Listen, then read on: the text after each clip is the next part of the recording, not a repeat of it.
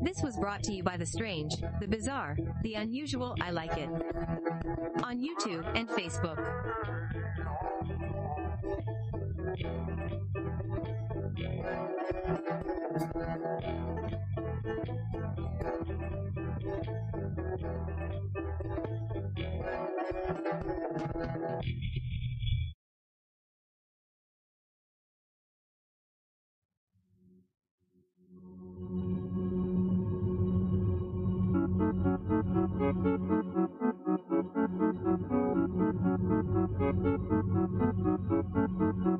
The Tudor Theory.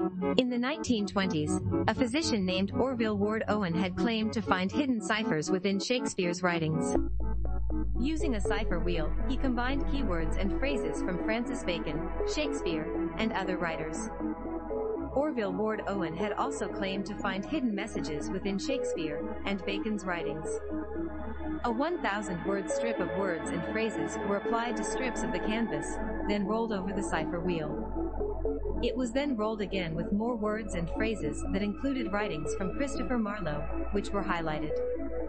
The findings were then checked by cytologists William and Elizabeth Friedman, who at first believed the theory, but concluded it was invalid. Orville Ward Owen believed Bacon had not only wrote Shakespeare, but also wrote Robert Greene, George Peele, Edmund Spenser, and Robert Burton's writings. He later wrote Sir Francis Bacon's cipher story, finally giving birth to the Prince Tudor theory.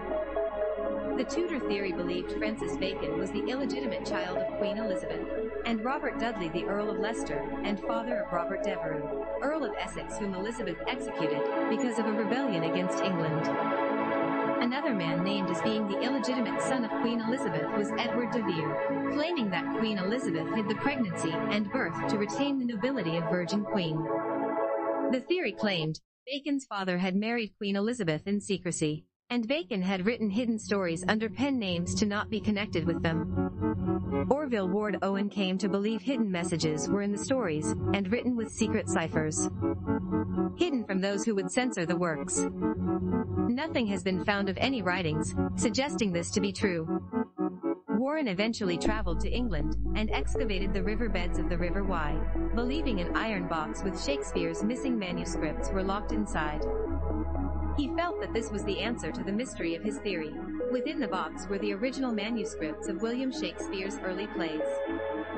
Nothing was found, and Warren died bedridden, poor, and discredited because of his belief. Before his death, he recommended that nobody should ever become interested in the subject whatsoever. Owen's assistant, Elizabeth Wells Gallup, developed his theories, and his cipher was found by Virginia Fellows in a Detroit warehouse. Virginia Fellows would eventually wear out the Shakespeare Code, which was published in 2006 after her death.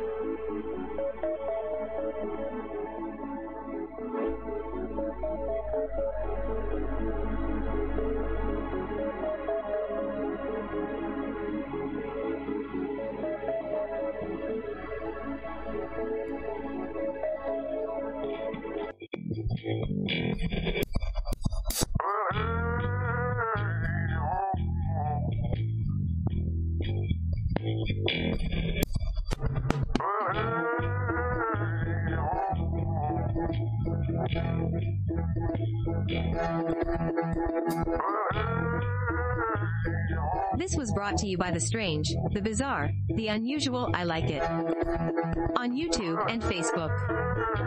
We thank you for your participation. If you enjoyed, please like, subscribe, share, make comments. We love feedback.